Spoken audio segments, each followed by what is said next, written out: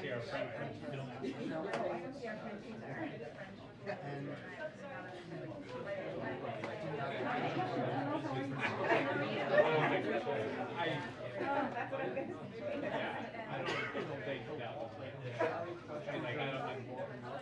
You tell me, but I think it might have been a little bit of what he was at trouble anyway.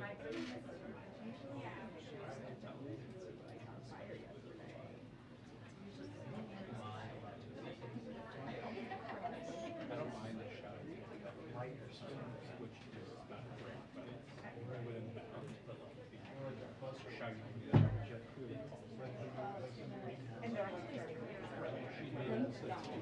I had this feeling. Yeah. I could not have been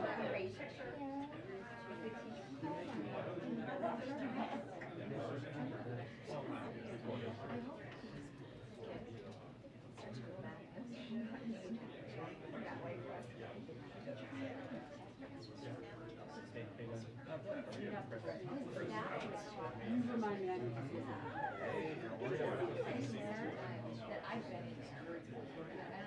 I've never seen it. I've seen it one other time. Really? Yeah. And it was another San Diego thing, but Charles. Yes. So they lost but I heard that it was That was the EPC. yeah. They blocked off like the majority of the stage. That's a good memory. Yeah, that was Like a year ago. That's weird. Girls in trouble. was it a year ago? Was it? I feel like it was my first Yes, year. they have to. It might have been, yeah. It was like a Zoom thing. They like blocked off. I think my mom These are called in seats. for it. This is like the front. That's the middle. So it's yeah. So it's just this right hand side. This tiny little. I took a video, but I didn't like it on time, so you couldn't see it. But anyway.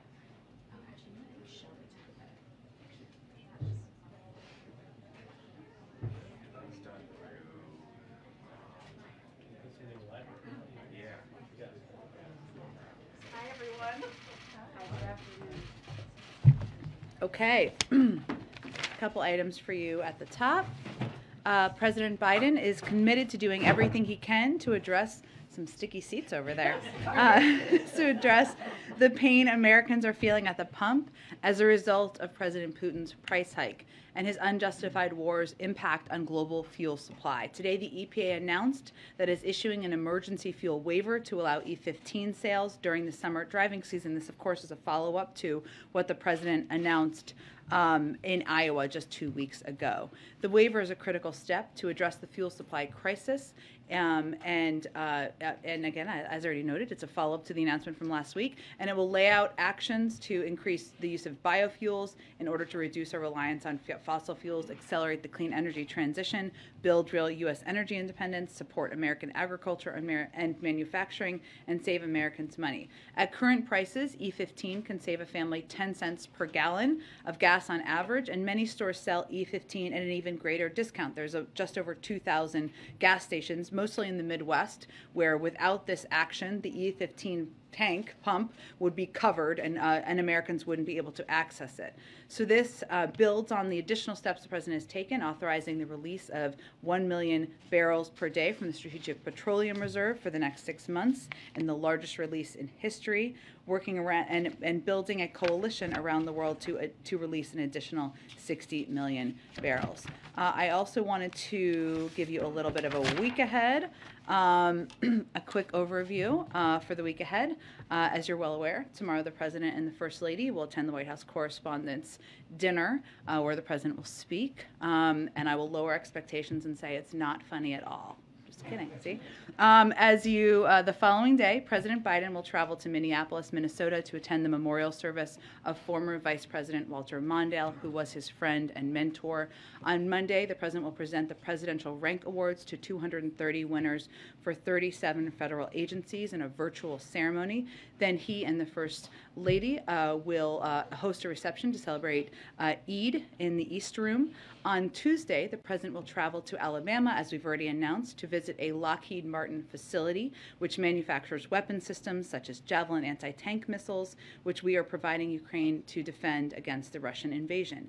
He will also discuss, while he's there, his supplemental funding request, which will help Ukraine defend itself over the long term, support democracy in Ukraine, and address humanitarian needs and economic disruptions due to Putin's war. And on Thursday, the President and First Lady will host a Cinco de Mayo reception in the Rose Garden. Also wanted to note Gary Rosenberg. Where are you, Gary? Hello, Gary. Gary is retired, is one of the ABC crew members here at the White House. He is retiring today after 43 years. Great, Gary. So, amazing. Thank you for your service. We're not going to make any connection between your timing and the fact that ABC is reportedly taking Kim Kardashian and Pete Davidson to the dinner. Maybe you'll have a wild weekend. Okay, so let's get to your questions. I have hopefully a lot of follow-ups to a lot of the supplemental questions you all had yesterday, which I'm sure will come up. So why don't we get to you, Chris? I was going to start with the supplemental, actually. Okay, great. So we just wanted looking for an update on where things stand with that, and also with COVID funding, how have the conversations gone so far, and how are things going with Republicans as well in getting their support for some of these measures? Sure. Well, as I noted yesterday, after we put out and announced this request, we have been working full steam ahead in engaging and having discussions with appropriate members, committees, staff about the urgency in moving both of these requests forward. The president, of course, put them forward because together, and that is his preference for them to move together because they are both essential. There's urgency to moving them both forward. If I may, and this may come up as well, but can I give you just a bit of a rundown? This is to Alex's questions yesterday of what has been spent from the 13.5. Let me just see if I can find this here. Okay, so we noted and we've confirmed for all of you that of the 13.6, we had already spent 3.25 of the security assistance, so 250 million left. That remains the case. The first supplemental also provided roughly $6 billion in direct security, that includes, the $6 billion includes that 3.5, as well as economic assistance, all of that in there. So 95% of that has been exhausted. And that means that, of course, the 250 million is part of the 5% left, and also some economic assistance that has not yet been spent from that tranche. The first supplemental also provided about $4.2 billion for humanitarian assistance for humanitarian needs globally. We've spent about $600 million of that so far. So there's more obviously left in that fund, which is why we have only requested less than 3% of what is in our new request package is for that type of humanitarian assistance, because we have more left and there are more global requests, of course, given the surge of refugees and needs around the world that we anticipate receiving. And finally, the supplemental also provided $3 billion to support U.S. troop deployments to reinforce NATO territory, which the Department of Defense is using for this purpose. Of course, they plan ahead. It doesn't mean it's all been spent out, but it has been planned for how it will be spent. So as you can tell, the vast majority of what we had requested and what we had received from Congress has been spent, and the humanitarian pieces still left accounts for how we have framed the next package. Okay, go ahead.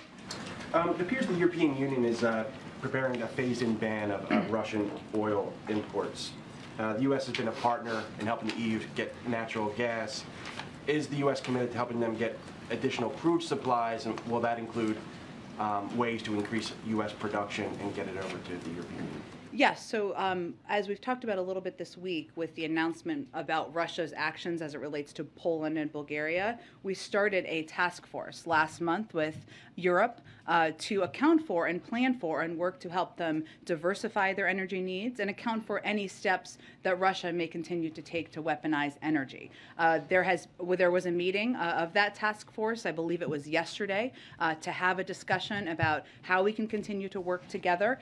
We've already taken steps to provide for additional LNG or natural gas resources because we knew and anticipated that for some of these European countries that was especially going to be a need. In terms of oil, it's of course a global oil market, so our effort there in anticipation of any needs was to take steps to provide more supply, whether that was through our own release from the Strategic Petroleum Reserve or the work that the president and his team has done to do the global release, the biggest ever in history. So slightly two different things, but this task force was started in anticipation of these needs. They already had a meeting. We'll continue our work together to help the Europeans with any shortages they have and also to diversify and ease off of Russian reliance on Russian energy needs.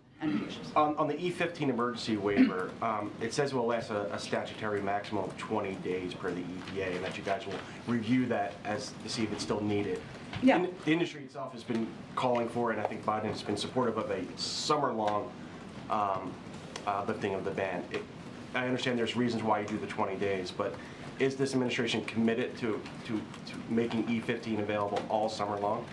That is how the president made his announcement and is his intention. And I would note, because it's available, if you think of the just over 2,000 gas stations where it's available in the Midwest, largely in the Midwest, without this, the prior regulations would have been, or without the waiver, that basically the E15 pump would be covered and wouldn't be available. So we do anticipate needs continuing for taking additional steps to cut the cost for Americans. This lowers it by about 10 cents for those who use this type of gas, and this is just another way to do that. Go ahead. Vladimir Putin has confirmed that Russia will be attending the G20 summit, so could we get a reaction from the White House on that? And then related to that, is there any scenario, anything that could happen between now and 6 months from now where the U.S. would actually welcome Russia's presence at the G20, see it as being constructive or productive for Russia to be a part of that summit? Well, there's a lot that could happen between now and then, but we certainly haven't seen an indication to date of Russia's plan to participate in diplomatic talks constructively. Our hope certainly is that will change, because obviously diplomatic talks and conversations is the way to bring an end to this conflict, and President Putin could end this tomorrow, could end this right now. But I'm not going to get ahead of what that looks like. Obviously, this is an ongoing war on the ground. We have certainly seen those reports, and the president has expressed publicly his opposition to President Putin attending the G20. We have welcomed the Ukrainians attending, or invitation to attend the G20. It is 6 months away, so we don't know how to predict. We can't predict at this point what that will look like. Our understanding, and of course you could confirm this with the Indonesians, is we have reached out to them privately, is that they did invite them before the invasion. So any additional steps beyond that, I would certainly point to them, but we've conveyed our view that we don't think they should be a part of it publicly and privately as well. Just on a separate matter, Sure. An American citizen and former Marine veteran, Willie Joseph Cancel, was killed this week in Ukraine while fighting alongside Ukrainian forces. His mother told CNN that he went to Ukraine because he believes in what Ukraine was fighting for. First of all, is there a message for his family? Well, first of all, our hearts go out to his family and loved ones. We don't have official confirmation, even though we've seen the reports, but we have not had that official process through the government, so I can't speak to other specifics about him beyond that. But we know Americans are looking for ways to help, and the reports about this individual were that he's a veteran. He had a child, I believe, and certainly sounded like a very passionate young man. We know people want to help, but we do encourage Americans to find other ways to do so rather than traveling to Ukraine to fight there. It is a war zone.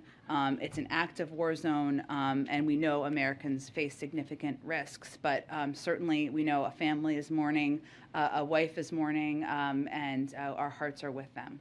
So any other American that is looking to go to Ukraine for the purpose of fighting alongside Ukrainian forces, the U.S.'s message is strictly do not go. Our advice for months now has been that Americans should not travel to Ukraine for any reason.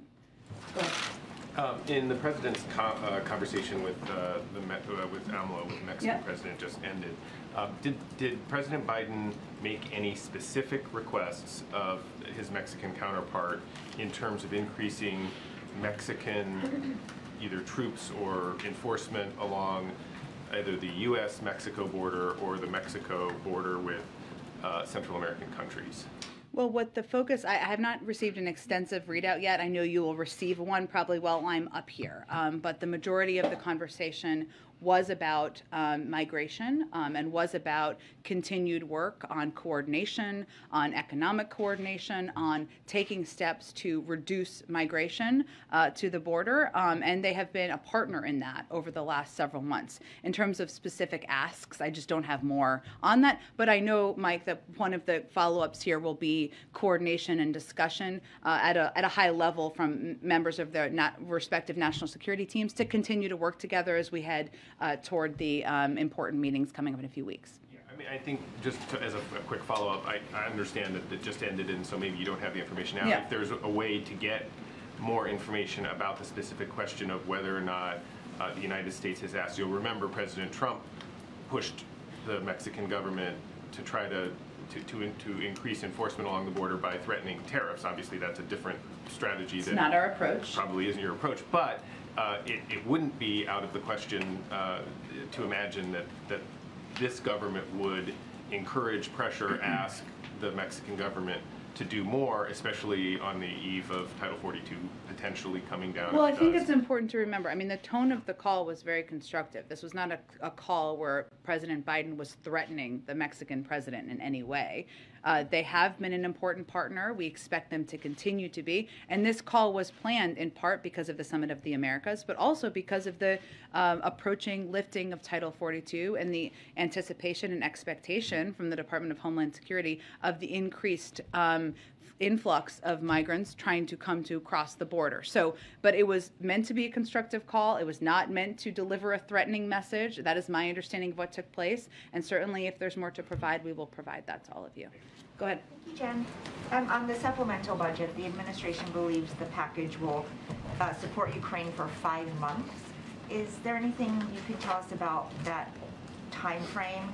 Is that when the administration believes the war will come to an end, or that it will last for at least another 5 months? Well, let me give you a little bit of more of a rundown of each of the components in the package, too. I know some of this was done yesterday, but I think more of it, we could do more from our ends on this front. But to answer your direct question, Weija, that's the end of the fiscal year, and what our objective here was to provide a long enough set of funding requests, or a funding request that would meet, that would mean we wouldn't have to come back in a month or 6 weeks, right? To ensure that there was planning that was possible through the U.S. military and through our European partners and the Ukrainians as well. Now, some of this funding, for example, the $6 billion of this $20 billion of the security assistance component is for the Ukraine Security Assistance Initiative, which is basically direct support for Ukraine to purchase its own weapons from the defense industry here in the United States. They could not even intake, billions and billions and billions of weapons and security assistance in this moment. So that is likely going to be longer term, because if they place an order for specific weapons, sometimes that takes months to produce. It's just meant to provide security assistance so they can plan for what they need over the long term and make those orders directly, which is what that portion of the funding provides for. The other portions of the funding, so $5.4 billion is in drawdown. So that, as you're very familiar with that, because that was a large chunk of what we requested and have implemented in our last package. And that basically allows the United States to, when we provide weapons or give weapons to the Ukrainians, to have the funding to backfill those needs and order those weapons so we can backfill them here and make sure we have what we need here in the United States. $2.4 billion was to purchase high-demand weapons for the United States, build additional critical war reserves, and increase intelligence and other defense support. And then $4 billion is in state, foreign, military financing, which is not just for Ukraine. That's for a range of countries. It's FMF funding that will be applicable to a range of countries and what their needs are. And finally, $2.6 billion is to continue supporting U.S. troop deployments in NATO territory. So as you know, we had about 80,000, and now we're up to 100,000. And we're also, of course, providing support to a range of our NATO allies and partners in the region, and that helps support that includes U.S. troop transportation, special pay, medical support. So that's kind of the breakdown of what it is, but some of that would certainly go beyond. It was just meant to be a request that accounts for the fiscal year. And then turning to COVID, I know you've talked before about protocols in place to protect the president, but given what Kate Bedingfield tweeted this morning, I wonder, is part of the protocol to make sure the president never has any close contacts? Well, the way we determine, we do take additional steps, and some of those are additional precautions that go beyond even what the CDC recommends, right? So if we are in a meeting with the president, I've noted before, you always are tested. We often wear masks, almost always wear masks in those meetings. We try to socially distance whenever possible, and the way the CDC defines and the close contact is 15 minutes at a certain close proximity. So we try to follow those guidelines and take additional steps, of course, out of an effort to protect the president. So those who are in a confined space with the president wear masks and are 6 feet apart from him. That's an effort we make, exactly. And then just quickly on the vaccines for children. Yeah. Because the FDA announced a couple potential dates for when they might start reviewing in June. Yeah. When the green light is given, assuming it will be, is there enough supply already on hand to start giving these young children their first doses right away? The supply of both the vaccine and vials, materials, etc. My understanding, Misha, is that there is. I will quadruple check that and make sure for you, but we have been planning for the possibility of approval for vaccines for children under 5 for some time now, and we like to plan ahead. Okay, thanks, Jen.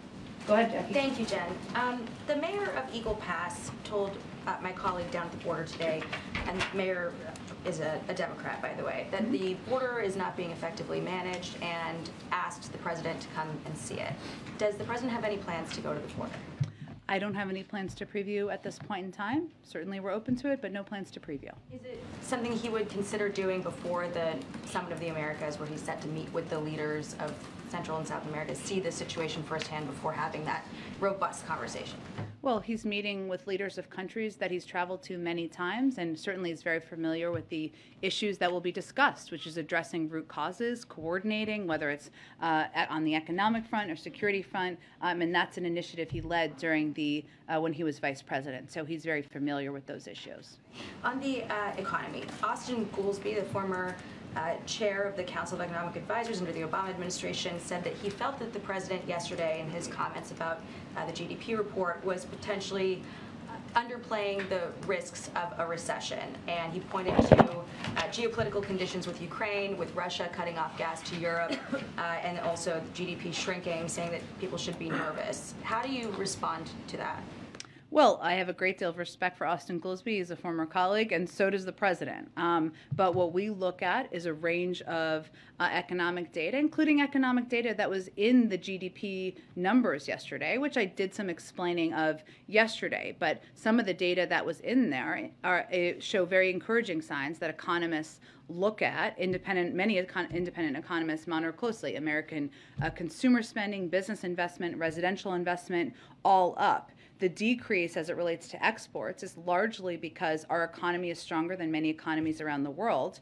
And the inventory numbers, which is kind of the number that went down, that brought it down, is in large part because the fourth quarter inventory numbers were the highest in history. And these numbers are done as a comparison from quarter to quarter. So I think we felt it was important to explain the data and what it means. We continue to monitor economic data. It's important to note that some important components of it are we created more jobs last year than any job in American history. We're at a very low unemployment rate, and while costs are high and inflation is not where we want it to be, the Federal Reserve continues to project that will come down by the end of the year. So our economists and our economic team continues to feel confident in the strength of the economy, even as we monitor a range of data.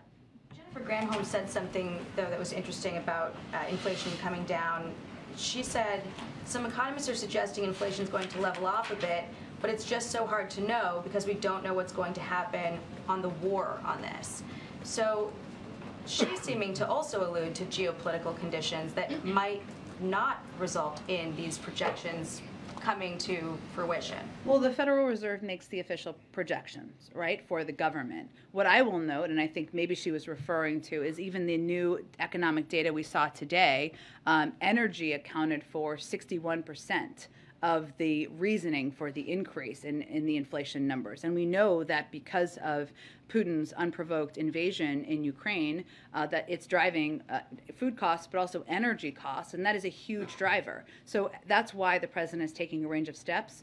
The historic release from the Strategic Petroleum Reserve, even the steps, certainly smaller as it relates to E15 today, to work to really target and focus on energy prices and costs. And I have just a couple questions on the disinformation board. Sure. Yesterday, you had told me that you were not familiar with Nina Jankowicz. I'm wondering if you have more information on her today. Also, Secretary Mayorkas said that he was not familiar with statements that she had made surrounding the Hunter Biden laptop.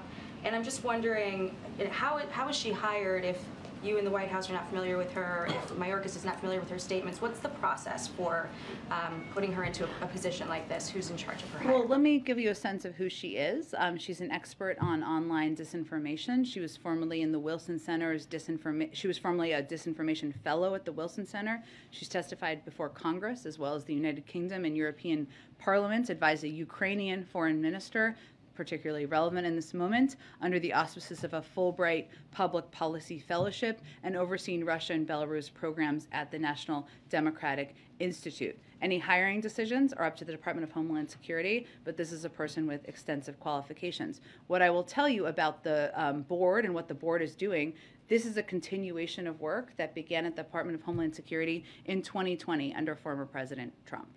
Is it, though, I guess, can you describe what her job is going to be? Because there's been some TikToks that she has put out, and it seems like rather than calling balls and strikes on this story is false and this story, and here's the truth on it, one line stood out to me. They're laundering disinfo. We should really take note and not support their lies with our wallet, voice, or vote. So well, here's what the board is going to do, which I think is of particular interest. Again, a continuation of the work of the former president. So for anyone who's critical of it, I didn't hear them being critical of the work under the former president, which is just interesting to note contextually. But in the fact sheet that they put out, what they noted yesterday, what they noted in there is that this is meant to, one, the first bullet was about protecting privacy, civil rights, and civil liberties, and the First Amendment. They said the primary mission is to establish best practices to ensure that efforts to understand and respond to disinformation are done in ways that protect privacy, civil rights, and civil liberties. I'd also note that the first example they gave about what they're going to do is support the Department of Homeland Security's ongoing work back to the former administration to address how and understand how misinformation spread by human smugglers that prey on vulnerable populations attempting to migrate to the United States. There's no question, everybody, that bipartisan support for that, to address disinformation that's helping smugglers, helping people migrate, or providing false information, prompting people to migrate.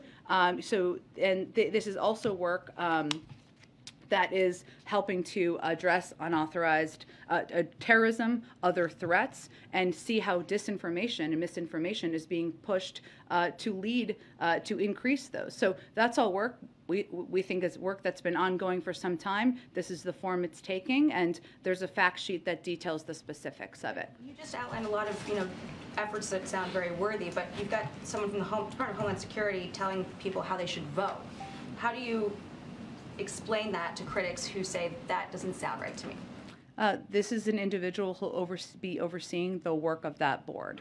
Personnel decisions are up to the Department of Homeland Security. I just outlined the extensive history and background this individual has, but I think what's important to note here is what the board is doing, which is continuing what is important disinformation-related work that began under the former administration. Go ahead. Thanks, Jen. I want to ask you about some of the concerns that Democrats are expressing about Title 42, if it is in fact lifted, and these are some quotes that were in Politico today. Maggie Hassan says, what I didn't hear was specifics about numbers and deployment and really meeting the need at the border. Senator Catherine Cortez Masto said she still hasn't seen a comprehensive plan. And Senator Mark Kelly has said there's having things on a piece of paper and then what is going on in the southern border. And there's a huge disconnect. What is the administration doing to address those concerns and that criticism that there may be a plan on paper, but they certainly haven't seen it at the border yet? Well, first, there's an extensive plan on paper that includes a 6-pillar approach to planning for and preparing for the lifting of Title 42, including surging resources, personnel, transportation, medical support, facilities to support border operations. It also includes enhancing CBP processing efficiency and moving with deliberate speed to mitigate potential overcrowding of Border Patrol stations, something in anticipation they are preparing for the possibility of.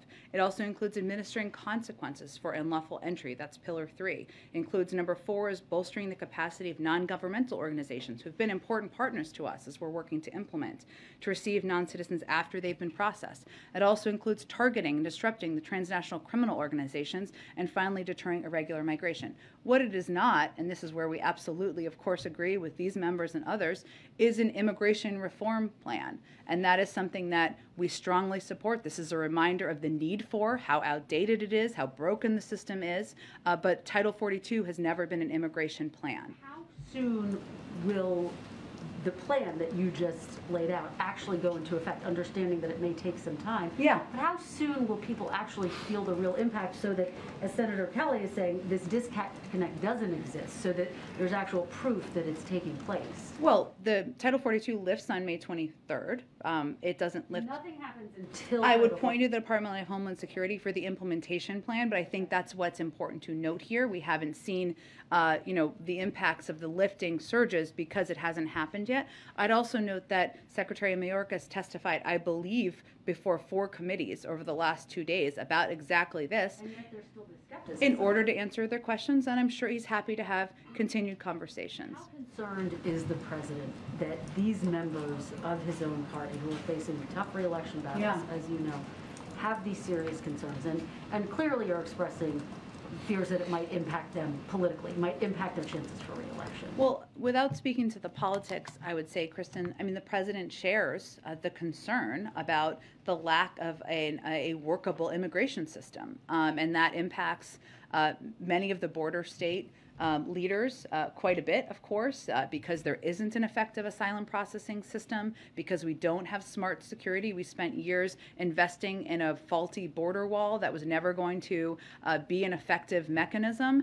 He shares their concerns about that, and he recognizes and agrees with that. How would you characterize how committed he is, understanding that an appeal, if it comes to that, is not in his hands? Would he want to see this fight go all the way to the Supreme Court?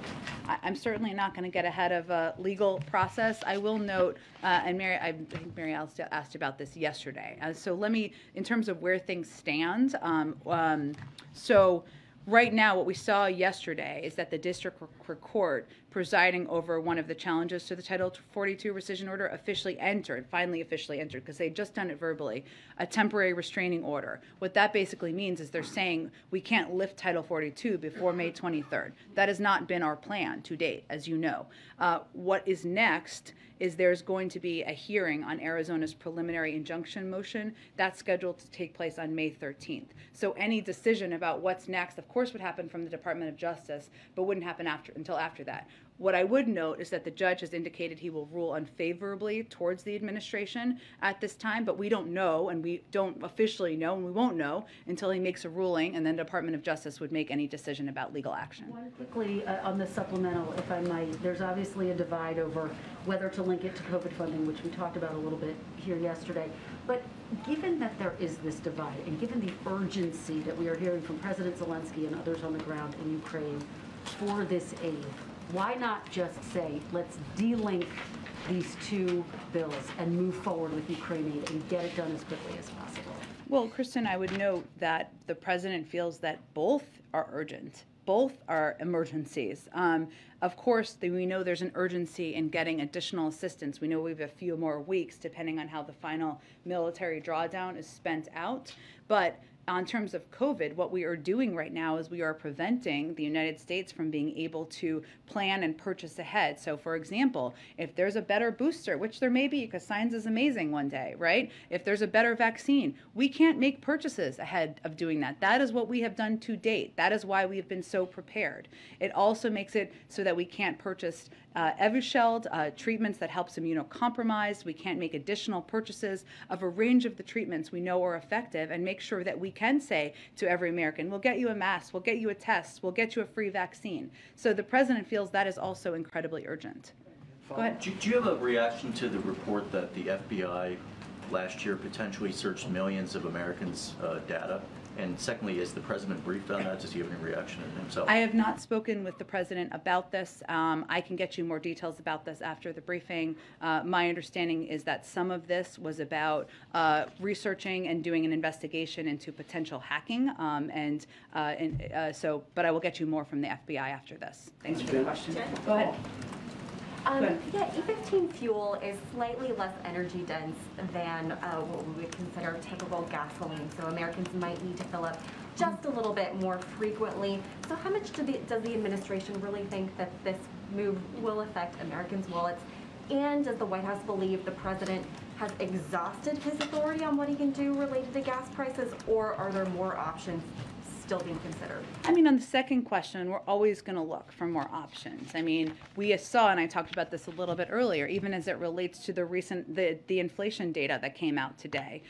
We know that 61% of that is driven by by energy costs, by Putin's invasion into Ukraine, and we need to continue to take every step we can, whether that's working with Congress, considering what authorities we have, continuing to ensure we take steps to make sure the supply meets the demand out there. The estimates have been it saves Americans about 10 cents a gallon, and that to the president and to us felt like a reason to do it, and because without taking this step for the waiver, it basically would just be an option of additional supply that is a little bit less expensive that wouldn't be available in these 2,000 gas stations. We're not saying that this is like the silver bullet. It's not. It's just a step that we felt would help ease the burden for Americans who go to those gas stations. And then with COVID, as we are talking about, as the White House is pushing Congress to pass for more funding, why hasn't the administration released a plan, at least for now, to transition the burden of paying for COVID drugs and vaccines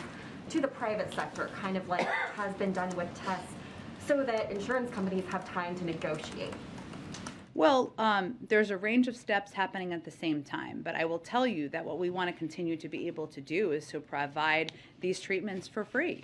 That's the objective. That's the reason for this request for funding. But also the request for funding is enabling the United States to be able to purchase ahead in bulk supply a lot of these treatments or vaccines so that we can make, when they are ready, we can make those available to treatment centers and hospitals around the country. Go ahead. Okay, thanks. I know you said that you didn't get an extensive readout yet of the conversation with the Mexican president. And there'll be a written readout at some point, if not To the yet. extent that you know what happened, did the president make any headway in getting Mexico to take a harder line on Russia, and should we expect them to join the global coalition in imposing sanctions now? Well, I would note, obviously, the Mexican government can speak for themselves on any intentions they may or may not have. They have spoken out against Russia's invasion of Ukraine, so I would note that. We will always encourage any leaders to take additional steps to support the Ukrainians and stand up in a range of ways against the invasion of Ukraine by Russia. But in terms of any steps they would take, regardless of the conversation, we would let them speak for themselves on that. Frank, go ahead. Sorry, has the reticence by the Mexican government impacted the U.S.-Mexico relationship in any way when it comes to sanctions? Well, again, I would note they have spoken out against Russia's invasion of Ukraine. We know different countries are going to take different steps.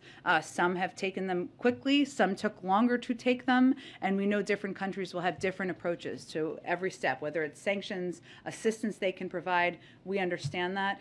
We have an important, strong relationship with Mexico, one that the call today was set up in order to really focus the conversation on migration and addressing root causes in advance of the Summit of the Americas. So that was really the majority of the conversation. I'm sorry, I didn't mean to miss you. Go ahead. No worries. Thank you. So Pentagon Press Secretary John Kirby was asked this afternoon if he believed that Vladimir Putin was a rational actor. And he responded saying, I can't talk to his psychology, but I think we can all speak to his depravity. Now, he later apologized for his emotions there, but I'm curious, are these sentiments also shared by the president? Well, I think you've heard the president call him a war criminal. So I don't think the president thinks of President Putin as somebody who is a model in the world. He feels he views him as a pariah and somebody who is guilty of war crimes and of genocide. So I think the president's comments speak for itself. And then also piggybacking on Kristen's last question, if Congress doesn't pass supplemental aid to Ukraine or it's delayed, how much longer can we keep the current pace in supporting them? Well, there's a range of ways we're supporting them, right? So this is why I felt it was important to outline in more detail than I did yesterday. Sometimes you go back and you say, I need more information. And that's what we did here. But we know there's $250 million left, right, from the security package. We know that we were at a very rapid pace of providing assistance for several weeks. That was strategic because we wanted to front load that, knowing that as Russia repositioned their approach to the war, the needs for the Ukrainians were different because it was going to be a longer, more drawn out war that was more kind of on the ground. So we strategically front loaded a lot of the security assistance. But there is not, we expect a couple more weeks this assistance could be. I don't have the plans from the Department of Defense on exactly how they will roll that out. I also noted that the vast majority of our economic assistance has also been exhausted. Obviously, many of those needs are long term. Some of the funding, about $3 billion of it, was for operating needs of the Department of Defense. Some of those are still being spent out and are part of their budget, not direct assistance, of course. And then there is still funds in the humanitarian assistance bucket, but that doesn't meet all of the needs, of course, that the Ukrainians have. So this is why there's an urgency to moving forward. And lastly, I understand that the circumstances surrounding Mr. Cancel's death are still coming to light, but does the president have any plans to talk with his relatives? It's a great question, and what I tried to convey, perhaps not articulately, is that it has not gone through the proper channels that typically are the State Department, Defense Department, et cetera, usually the State Department likely in this case, and if there is a call to read out, I will certainly let all of you know. Go ahead, I can do like a few more, I think. Go ahead. So it sounds like the president is still planning to attend the White House Correspondents' Dinner. In past, when he's been exposed in large events, the White House has noted that there might be an increase in his testing following those. Are there any plans to change the president's testing procedures following these big events that he's been attending, like the dinner and the two memorial services he attended? The testing protocol is determined by his doctor. He was tested yesterday and he tested negative, but I don't have anything to predict in terms of the future. I noted this the other day, but I think it's important for your question here, is that the president, we made a decision, it was important to him to attend the dinner to honor the work of journalists, all of you, many of your colleagues around the world, something the former president didn't do. But we also took additional steps. He's not attending the dinner portion. He's coming for the program. And he will likely wear a mask when he's not speaking. Obviously, he'll speak. And so he'll be there for about an hour or 90 minutes, I guess, depending on how long Trevor Noah speaks and others speak in the program. But we took that additional step as well. And then he's, of course, sitting on the dais up in the front. So the interaction, he's not attending any of the receptions or anything along those lines either. And then on the remarks, the president has been a guest on several late night shows. Has he consulted any of those host comedians, brought in any outside help on his speech? Can you kind of bring us in the room on how he's approaching this as someone who has attended several of these dinners and seen them play out? He has. I would tell you the president has a very good sense of humor and is working hard on his own speech. On the topic of thank you, Jen. The administration has not said how long they expect the war in Ukraine to last, and that's understandable because no one knows what the future will hold. But the administration, and then also in this room yesterday, the administration has declined to say how much the United States is prepared to spend long term or to give a real definition of what a victory in the war in Ukraine would look like. So my question is, how long does President Biden, the same president who got us out of Afghanistan because he said it was a costly and unwinnable quagmire, how long does he expect the American people to back this war when they don't know how long it will last, how much it will cost, or what the ultimate definition of victory actually is? Well, I mean, let me just reiterate something the president has said from the beginning. I will get to your point, but I will get to your questions, I promise, that combating Russian aggression has costs. Leaving it unchecked would be even more costly. Allowing Russia to run rampant around Europe beyond Ukraine, which is what President Putin outlined in his speech right before he invaded, would be incredibly costly to the world and to the United States. We calculate that as well. Right now, I know, I will get there, I promise. I know you're raising your hand. You asked me a few questions. I'm going to get there.